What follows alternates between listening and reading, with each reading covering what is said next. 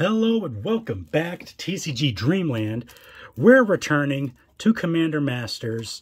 If you recall, if you saw my earlier video when the set first released, I opened a set box. And the reason I opened a set box was because I was talking with the guy at my LGS that I was buying the boxes from. I was there for, you know, collector, because that's what people really like watching and opening, and that's where the really high risk, high value, high risk, high reward cards are.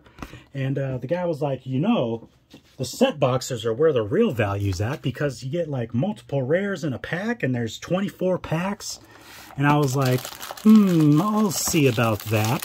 So I opened a box on the channel, and it had like $374 worth of cards worth more than $1. I only include cards worth $1 or more when I do the total for the value at the end of the video.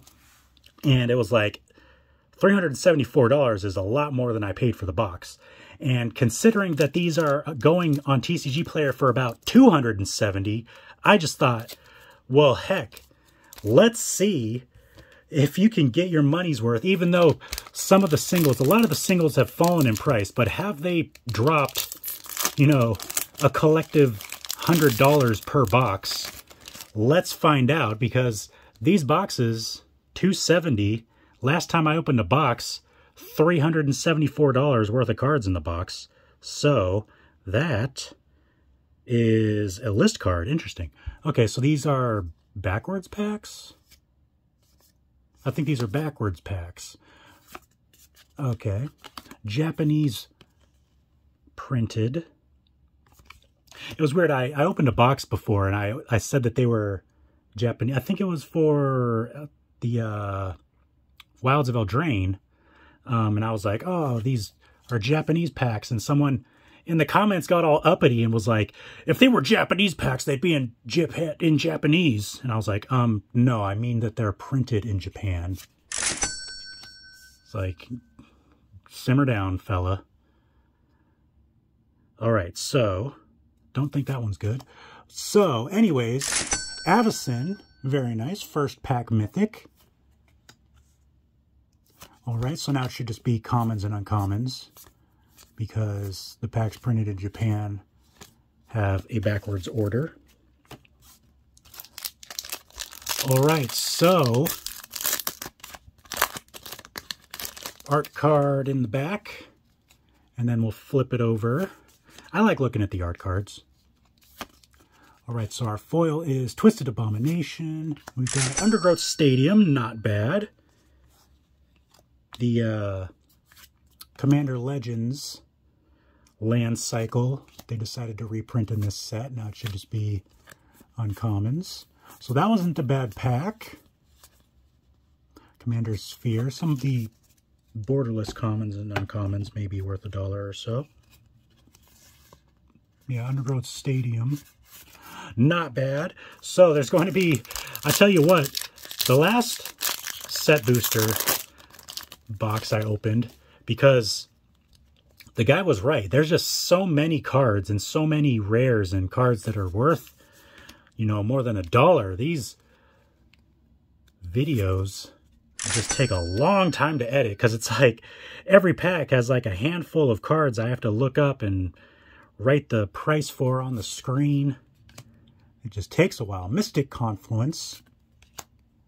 Ashling the Pilgrim. That's cool looking artwork. That almost looks like some kind of creature out of Legend of Zelda. It's pretty cool.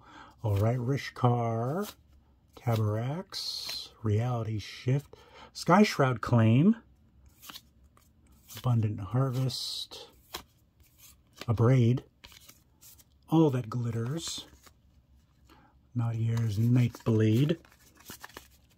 All right, next pack. Whoops.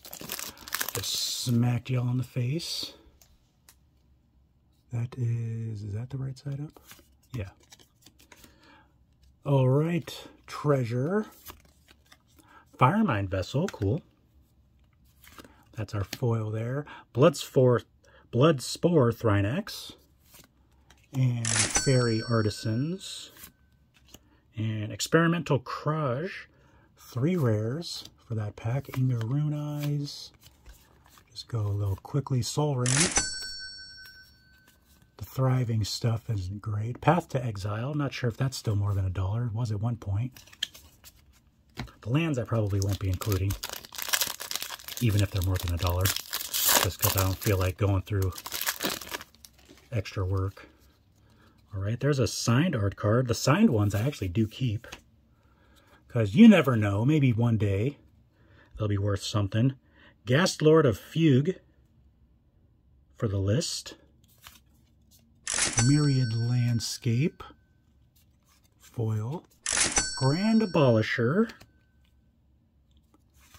rare. Flawless Maneuver. Azami, Lady of Scrolls. That was another triple rare pack. Hoarding Dragon. Ancestral Blade. Myriad Landscape.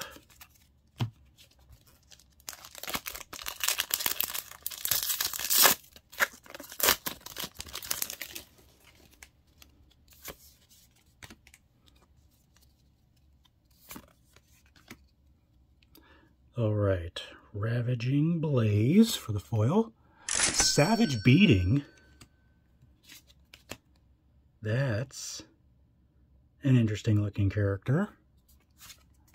Brings us to 2 mythics. A little low on mythics so far, almost a third of the way through the box. Song of the Dryads. Marin of Clan Nel-Toth. Path to Exile. So we had Return to Dust.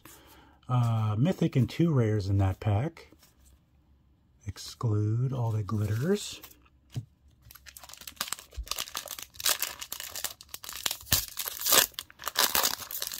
Nothing amazing yet.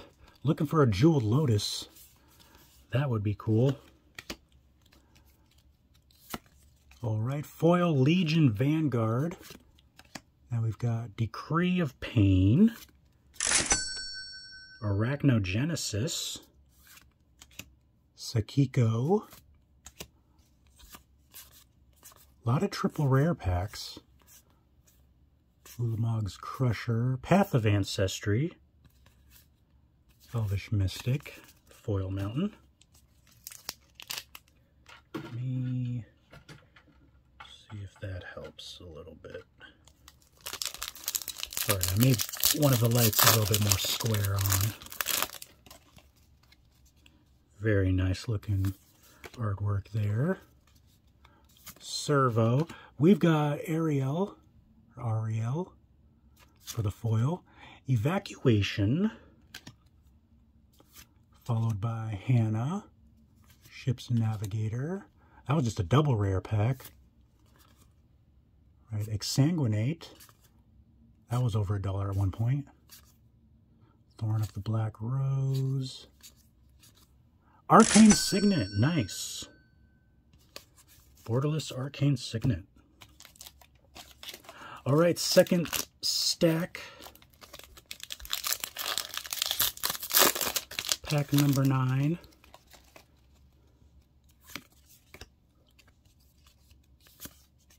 Still with 2 list cards and only 2 mythics. We've got Boom Pile, Wrath of God, Daretti, Arcane Signet, nice. And I don't really see anything else good in that pack. Where's all the jewels? Those are some of the things that made our last box really good. We had like, I want to say like 3, like a jet and an opal and a sapphire, maybe a ruby. There's a list card, Primal Cocoon from Core 2011. That one's pretty old. All right, Cadaver Imp, foil. Ooh, Land Tax, that's a nice card. Nice mythic for us. Ooh, and a Deflecting SWAT. That's another thing. Our last box had like 2 deflecting swats, I think. Deflecting swat, very nice. I'm actually going to put that one up here because it's not a mythic, but it is one of the best cards in the set. Disrupt Decorum. Mangara. Wow, so that pack had, what, a mythic and 3 rares. One of them being really good, like the best rare. Kodama's Reach. That was a good pack. Land tax and deflecting slot. Ooh, another signed art card. Lucas. Cool. Put that one off to the side. Keep that one. All right, All That Glitters foil. Sapphire medallion, there we go. The medallions, I'm not sure if this particular one is still over 10 bucks, but a bunch of the medallions were over $10 shortly after release. Lorthos, the Tidemaker. Squee. Thran Dynamo. Felwar Stone. Alright, Spite Bellows Soul Ring. Really cool looking borderless Soul Ring. There's about 30 different Soul Rings. But I will say that that one's probably one of the best looking ones. Obviously, the Lord of the Rings ones that are like the special ones, those are all cool looking. But aside from those, I'd say that borderless Soul Ring is probably one of the best looking, at least. Broken Wings foil. Scythe Claw. Jazal Goldmane. Treasure Nabber. Alharu.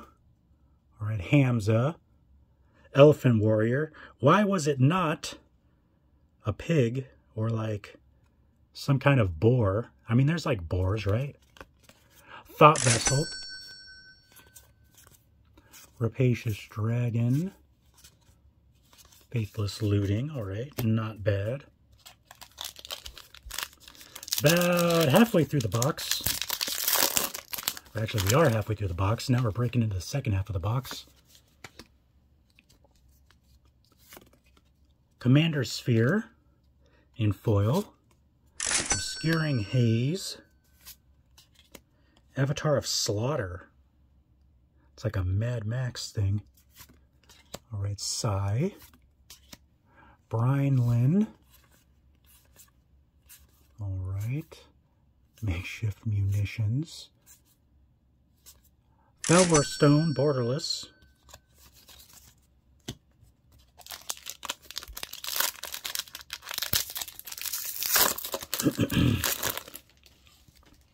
Alright, still need some good stuff. Definitely not at 260 yet. Lightning Greaves. Bribery. Mythic. Alright, Sequoir. Danitha. Ariel. Reliquary Tower.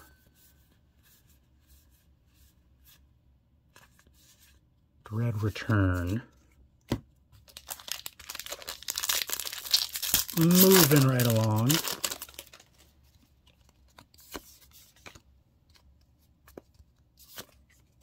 Ooh, nice! The Great Henge in foil. Very nice. You know, I never got my hands on one of these extended art ones. What set was this from originally? I don't remember. Zendikar? I don't remember. Let me know what set this was from. The extended foil version of this was really expensive at one point. Ooh, and a jet medallion. Very nice. Brings us to 2 medallions.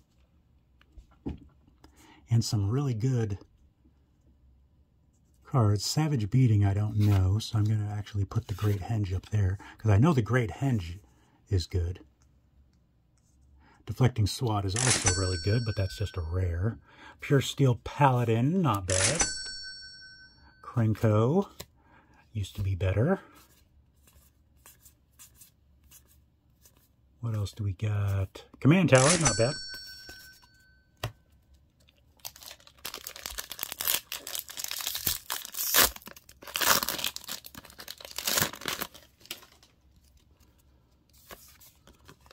Interesting. Not sure what card that is. All right, we've got Leaf Crowned Elder from the list. Tabarax for the foil. Inferno Titan. That's cool. That looks like something out of God of War. Right, Sidisi. Kozilek. Borderless. Interesting. From a set box. Cool. I'll take it. It's not that good, but it's cool. All right. Kadim. And anything else cool? Kodama's Reach. Thran Dynamo. Borderless.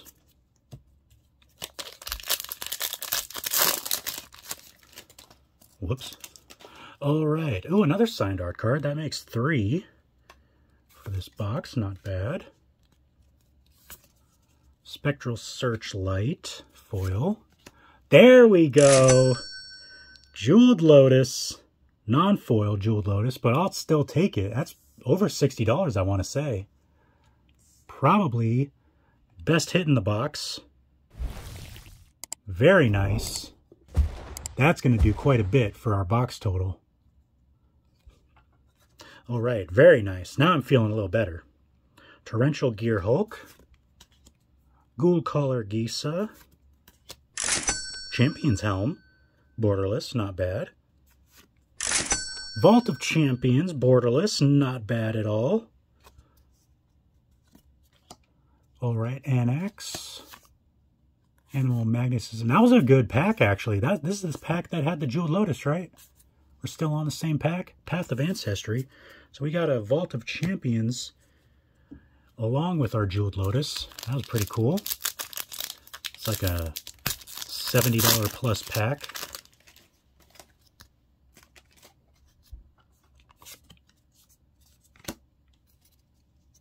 Right, Soldier. Elvish Mystic.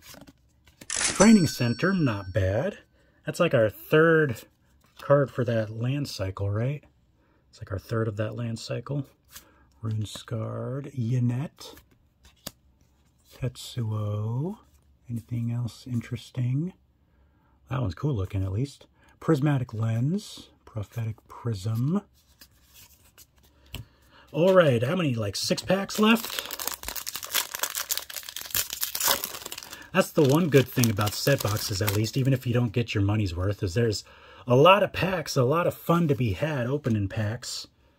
If you just want to open lots of packs and have fun opening packs, then that's what set boxes are good for. Murmuring Mystic. We've got Commandeer. Cool. And Perforos. Oh, that's a mythic. Cool. I don't think I've ever pulled that card before. Pretty cool. Chainer. Dementia Master. All right. Anafenza. Factor Fiction. That card's cool. I just like the artwork on that. Give that person the Banff of the Year award. Tatiova. Borderless.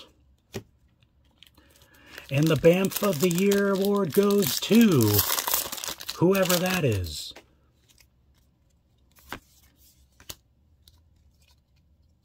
All right, there's a list card. Whoa, that's an older set.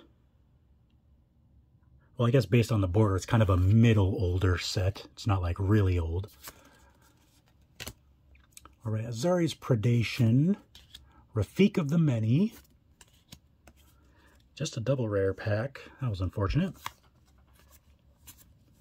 All right, got some Loyal Creatures, a Tragic Slip, interesting. Foundry Inspector, Stormkiln Artist.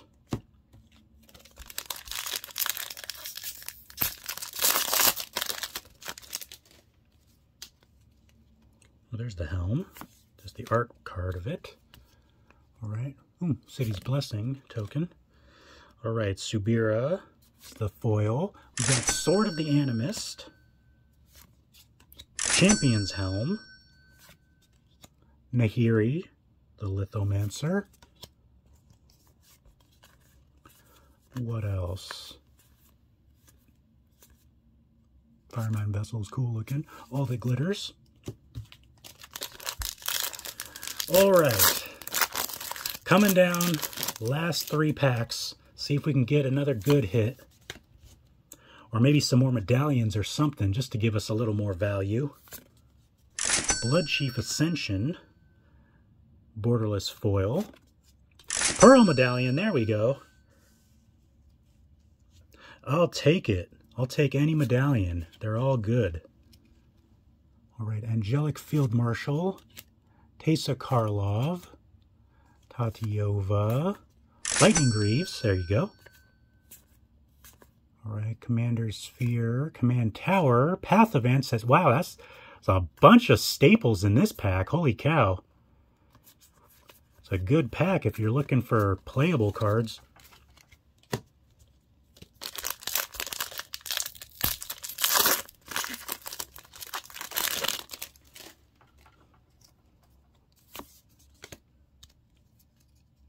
Ooh, Reforge the Soul. Another list card. Not sure if any of those list cards are good off the top of my head, because most of them are from sets before I actually started collecting and opening Magic the Gathering. Tooth and Nail. Rankle. Jarl. What else do we got? Counterspell. Oh, interesting. Shirei. And another Counterspell. Last pack. Can we get some last pack magic? Can we get a last pack something good?